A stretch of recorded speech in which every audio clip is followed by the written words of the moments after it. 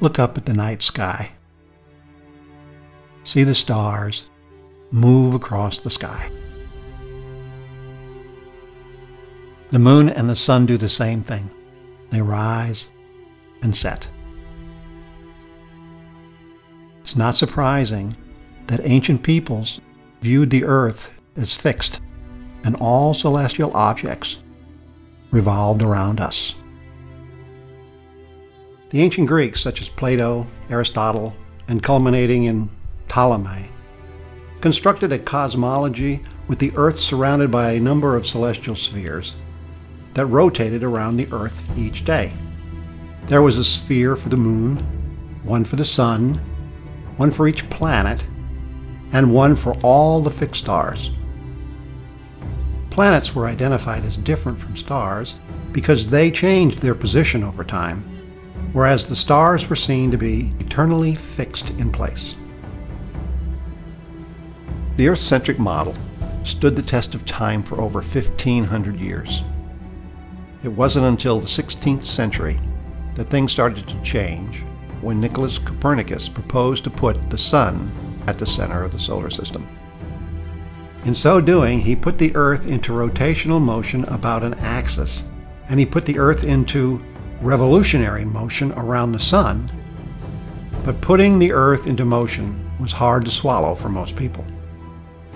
Copernicus's idea didn't really start to take hold until the early 17th century, when considerable evidence for the Copernican model was compiled by the likes of Tycho Brahe, Johannes Kepler, and Galileo Galilei.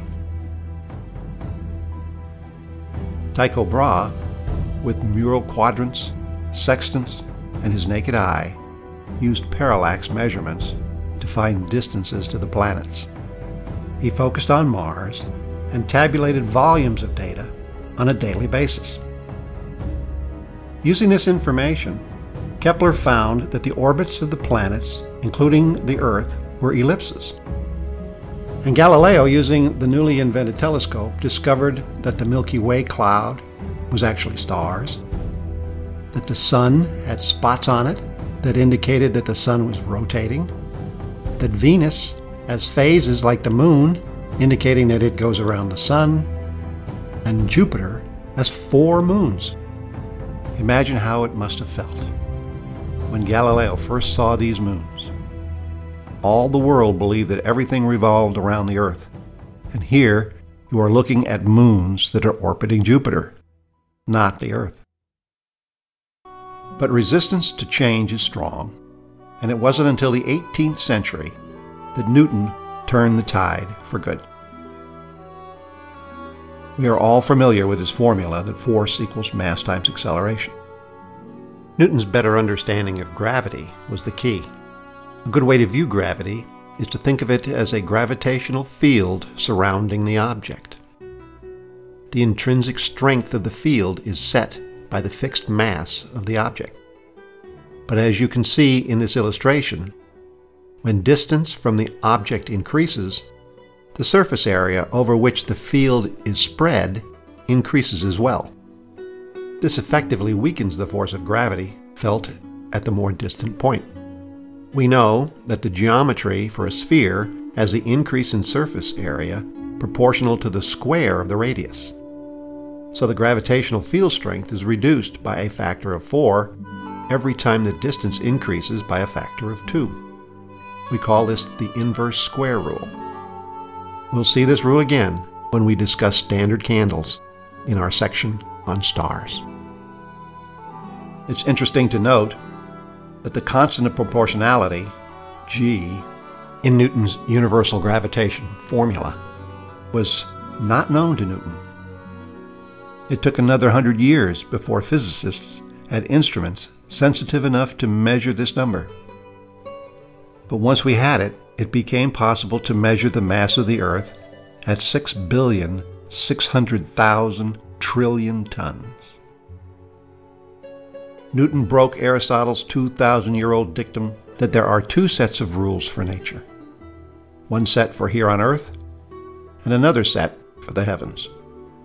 With Newton, we came to understand that there is only one set, and it applies everywhere. In 1752, the French astronomers Lalande and Lacaille used the parallax method to calculate the distance to the moon. Here's how it works. 1. Draw a line from a point on Earth to the moon directly overhead. 2.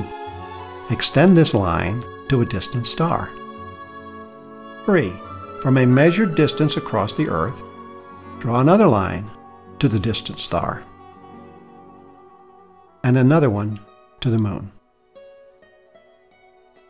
Measure the angle between these two lines. In our example, it's approximately 1 degree. This is the parallax. Note that this line to the moon crosses two parallel lines drawn out to the distant star. From simple geometry, we know that the parallax angle theta is also the angle between the two lines at the moon. Now we have all the angles of the Earth-Moon triangle, and we know the length of one side. Simple geometry gives us the rest. Our parallax calculation gives us 226,467 miles to the moon. Of course, the moon travels in an elliptical orbit around the Earth, so its distance varies. Here's how different full moons look between the closest and furthest points. An interesting note on distance is that once you know the distance, there are a number of other things we can learn about an object. For example, given the distance r and the angular displacement of the object in the sky, we can calculate its size. Here we see the moon's diameter is 2,174 miles.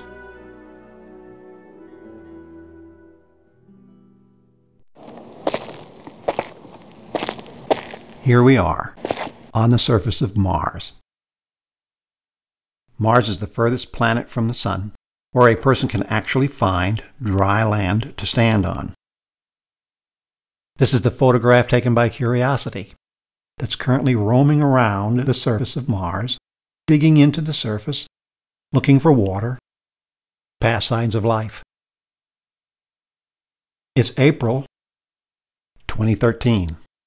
About midday, and the temperature is just about freezing. In a few hours, it'll drop to 100 below. So, I better go find some shelter.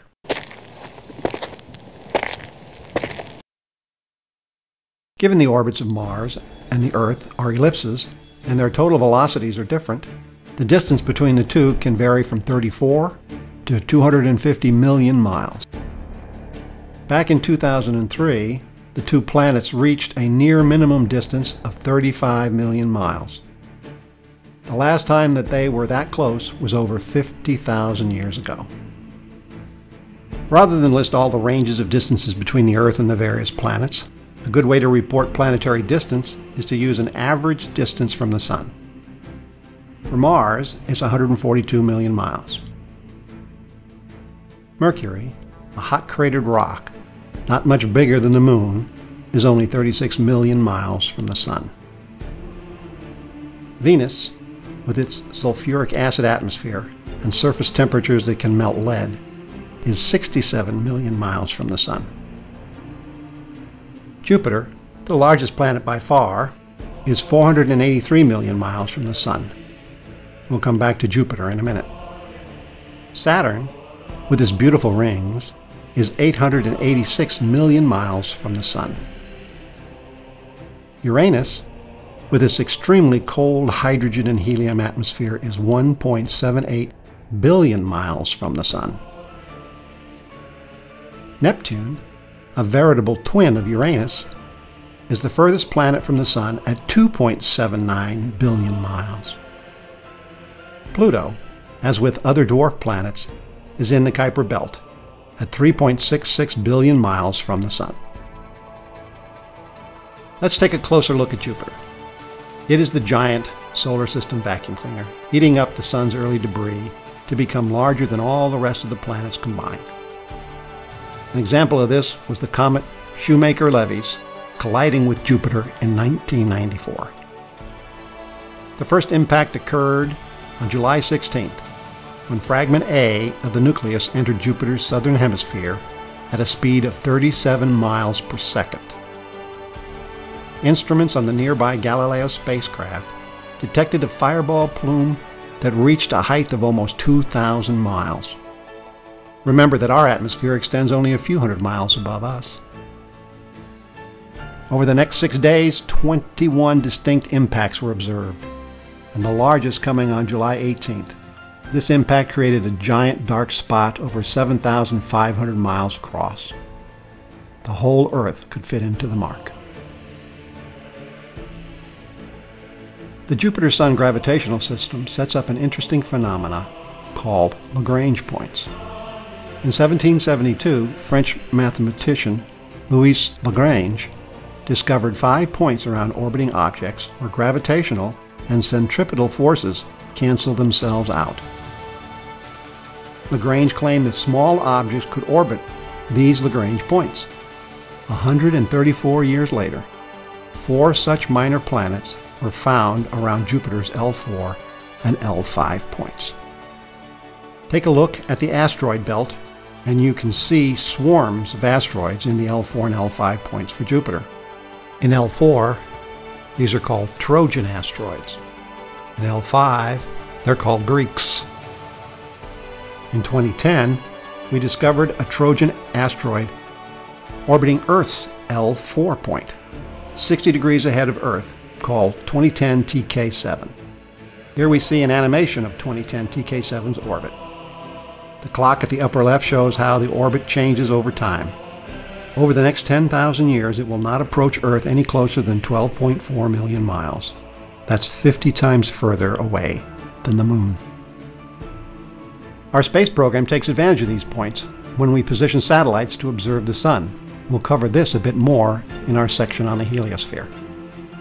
We'll also see Lagrange points in our discussion of binary star systems because they play a key role in their evolution into supernova, a key rung on our distance ladder for distant stars and galaxies. The Kuiper Belt is a region of the solar system beyond the planets, extending from the orbit of Neptune to 5.1 billion miles from the Sun. It is similar to the asteroid belt, although it is far larger, 20 times as wide and 20 to 200 times as massive. The Sun is the final object we'll cover. It defines the entire solar system, but figuring out how far away it is difficult. This is because we cannot see any nearby stars for parallax measurements. The Sun is just too bright. But total eclipses and passages of Venus across the face of the Sun as viewed from Earth have enabled excellent measurements. Here is a method that uses parallax to find the distance to Venus, that in turn enables us to triangulate the distance to the Sun. Let's look at the motion of Venus in the sky relative to the Earth. As Venus orbits the Sun, it gets further away from the Sun in the sky, reaches a maximum separation from the Sun, corresponding to the greatest elongation, and then starts going towards the Sun again. Now, by making observations of Venus in the sky, one can determine the point of greatest elongation. At this point, the distance between the Earth and Venus can be measured via parallax. It's 64.6 million miles. The line joining Earth and Venus will be tangential to the orbit of Venus. Therefore, a line from Venus to the Sun at this point of greatest elongation is 90 degrees from the line between Earth and Venus. Drawing the line between the Earth and the Sun fills out the triangle. We call the length of this line that represents the distance between the Earth and the Sun an astronomical unit, or AU for short. The angle at the Earth is easily measured. It's 46 degrees. Now, using trigonometry, one can determine the distance, AU. It's 93 million miles. Once the distance between the Earth and Sun is known, one can calculate a number of other parameters. We know that the Sun subtends an angle of just over 1/2 of a degree. As we did with the Moon, we can calculate the diameter of the Sun at 860,000 miles, the surface area at 2.3 trillion square miles, and the volume at 330,000 trillion cubic miles. The Earth's orbit is very close to circular. So, with the Earth's orbital radius around the Sun being 93 million miles, the distance traveled in a year is the circumference of the circle, 584 million miles. Dividing that by 1 year, we get the velocity of the Earth around the Sun at 66,700 miles per hour. Now, with the distance of the Sun and our velocity around the Sun known, we can use Newton's equations to calculate the mass of the Sun at 2.2 billion trillion tons. In fact, the Sun is 99.98% of the entire mass of the solar system. So as vast as the planet Earth is, over 1 million Earths can fit into the Sun. So, how long does it take light from this magnificent Sun to reach the Earth? Until early in the 18th century, it was generally believed that the speed of light was infinite. This view was held by Aristotle in ancient Greece and vigorously argued by the French philosopher Descartes, and agreed to by almost all the major thinkers for over 2,000 years. Galileo was an exception, but when he tried to measure the speed of light, he failed. Light was either too fast or possibly infinite, was his conclusion. But Galileo did set the stage for the first measurement. After he discovered the first 4 moons of Jupiter, he suggested that the eclipse of the moon Io would make a good celestial clock that navigators could use to help determine their location. In 1676, the Danish astronomer Ole Romer was compiling extensive observations of the orbit of Jupiter's moon Io to see if Galileo was correct. The satellite is eclipsed by Jupiter once every orbit. Timing these eclipses over many years, Romer noticed something peculiar. The time interval between successive eclipses became steadily shorter as the Earth in its orbit moved towards Jupiter, and became steadily longer as the Earth moved away from Jupiter. In a brilliant insight, he realized that the time difference must be due to the finite speed of light. That is, light from the Jupiter system has to travel further to reach the Earth when the two planets are on opposite sides of the Sun than when they are closer together. Using what he knew about planetary orbits from Kepler, he estimated that light required 22 minutes to cross the diameter of the Earth's orbit.